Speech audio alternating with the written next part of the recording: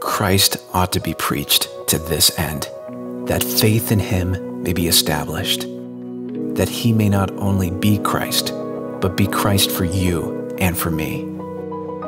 This faith is truly active through love.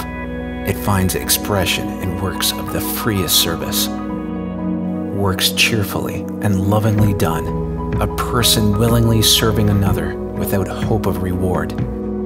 Such faith is produced and preserved in us by preaching why Christ came, what he brought, and what he bestows. This is done when the Christian freedom which Christ gives is rightly taught. A Christian is a perfectly free Lord of all, subject to none. A Christian is a perfectly dutiful servant of all, subject to all.